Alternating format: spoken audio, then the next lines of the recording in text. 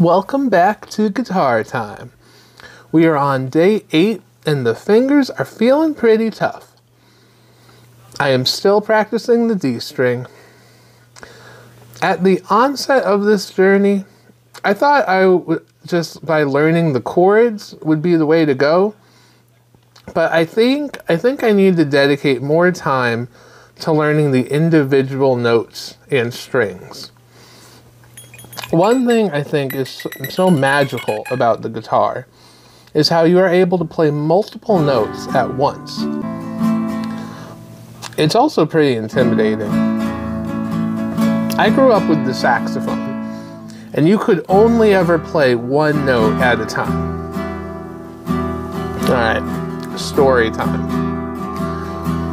When I was counseling a student one time, I was trying to break it down for him that instead of punching his friends, he could say, "I don't like that."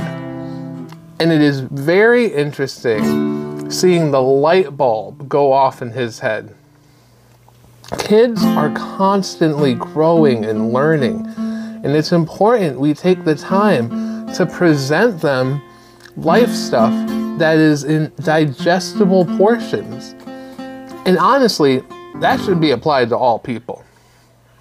I don't know you, insert Bobby Hill reference, and so I cannot know all that you have been through, and it goes both ways.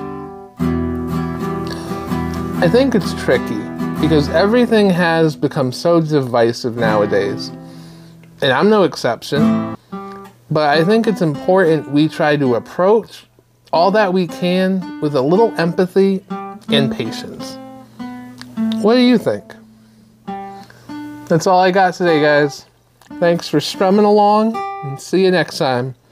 Later.